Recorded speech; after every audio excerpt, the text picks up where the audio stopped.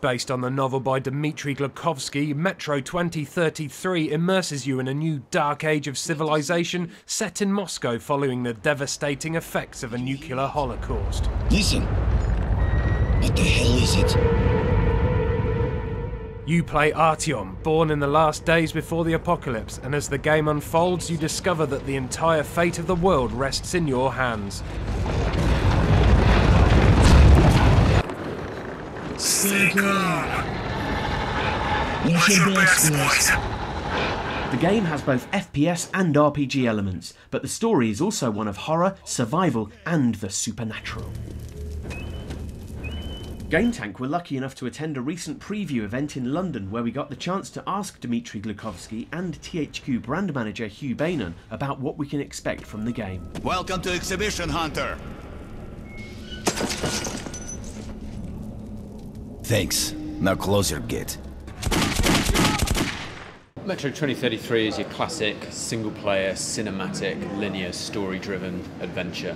So we've borrowed the incredible setting that Dmitry's developed, this post-apocalyptic world, which is really quite unlike most examples of the post-apocalyptic genre, an incredible cast of characters and plot, and we've turned that into what we hope is a really gripping single-player experience. So the game drags you through classic set pieces, high action moments, lulls between the combat.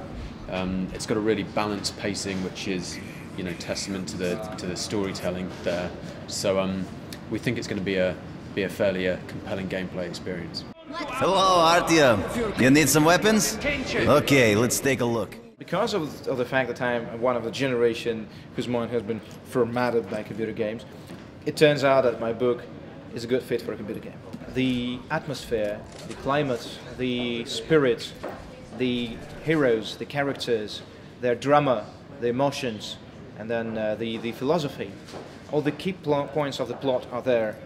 The meaning of the book is in the game. The drama of the characters is there, and I'm completely satisfied with what I see. I'm amazed, I must say, with the level of CG, of computer graphics. Oh, a tripwire! An excellent way to get rid of the blind and daredevils. You get what to do? In terms of specific gameplay techniques to get that player immersed in the world, there are a couple of techniques that we've really used. One of them is the aim to try and get rid of the HUD, the screen cluster and furniture, as much as possible. Have a lot of the information that's still essential to gamers to be told through physical and graphical means rather than dials and sliders. A great example of this would be your gas mask. You need your gas mask to venture out into the inhospitable surface or poisoned areas of the underground. When you put it on, you see your hands physically pull it down over your head.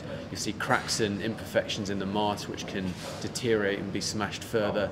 You'll begin to fog up around the edges and condense. You'll hear your breath becoming more and more ragged as you run out of oxygen. So instead of having a simple, you have this much air left, everything is told through visual cues.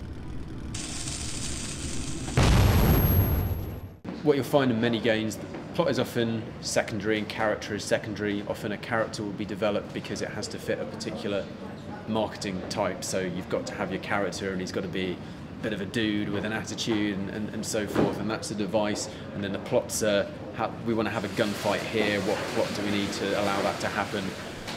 With this game, we've already got the characters, we've got the story, we've got this extraordinary level of depth. It's how do we actually bring that to life in a video game, not just reduce it to the superficial level, which is this survival thriller game, but how do we bring that extra layer of depth, whether that's plot, character and meaning, into the game.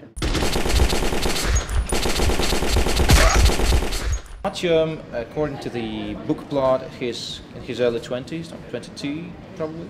He was born outside on the surface, right before the apocalypse, and he was raised and he grew up already underground, and he doesn't have any recollection of the outside world or even of his mother's face, and it's one of his struggles to try to remember how was it, and he wants to return to that world. He wants this world to be back. He wants to save the humanity after all. He wants to protect his own home station from the threat that appears in the beginning of the game or the book, and he's very passionate about giving the humanity the second chance to get there. somehow salvaging it, somehow making sure that once man will return to the surface. Basically, he is just a normal guy, and he's like me, or like you, or like anyone who would read the book or play that game. He's natural. He's not your superhero type of person, and this is quite unnatural for all the contemporary gaming market. It's not Kane Lynch. It's not like Gordon Freeman. It's not these jerks and freaks turned superheroes or I don't know, deviant types of kind of Kane and Lynch turned heroes or Liberty City thing. It's just someone who you can really believe in, a real character, a teenager, a young boy in his 20s that would naturally react and has very strong personal motivation to do what he does.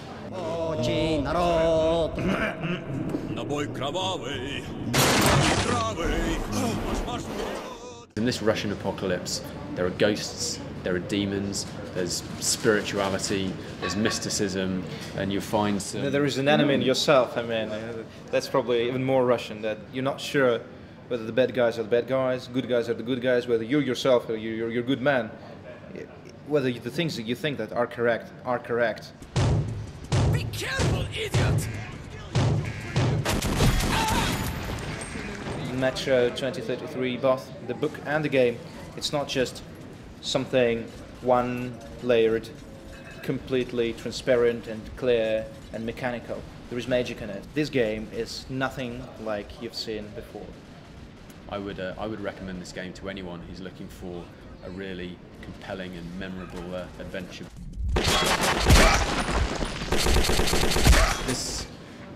This cinematic style is incredibly difficult to do, and that's why actually you don't see too many games of this type.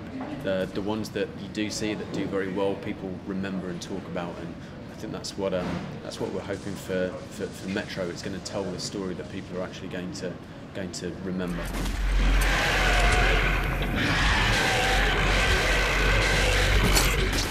The book is set to be released on March the 18th in the Great Britain, and about the same date, March the 19th for the game. We played through some early levels and we were blown away by what we saw. The gripping and deep storyline, very detailed graphical touches, and some novel gameplay ideas had us hooked. And we can't wait for the official release to play the game all the way through.